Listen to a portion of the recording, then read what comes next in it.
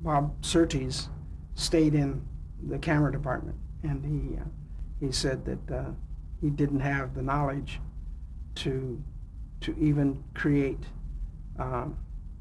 odd things, and I didn't understand what he was talking about. But he approached me one day and said, "I'm shooting this scene, and I want the picture to turn out like this image." And he showed me in a book, and we were working on the last picture show, and he said, "I want the image to look like the images that are shown in this book." And I looked at the book, and they were like graduation photos. And he says, "I want the people to look like that. I want them to be that stark white look." And I said, "Okay." And I said, you put a red filter on it and a green filter on it at the same time. And that should make it look very stark." And so he made a test, and it worked out quite well.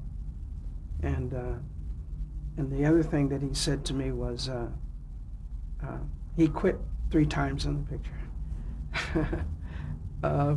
And each time he quit, I quit, because I realized that this guy I want to emulate. I want him to be my mentor, and he was. He taught me a lot, and he said that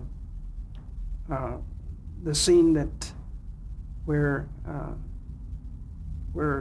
the clouds came on to the shot, and he wanted that cloud effect, and he waited for the clouds to come in, to roll in, and then he says, "Okay, ready to shoot."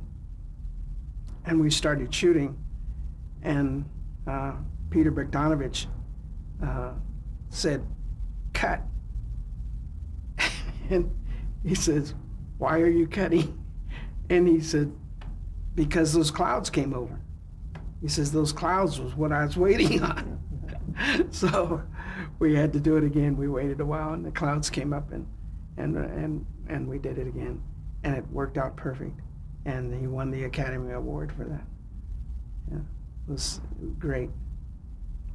He was a very likable person, and he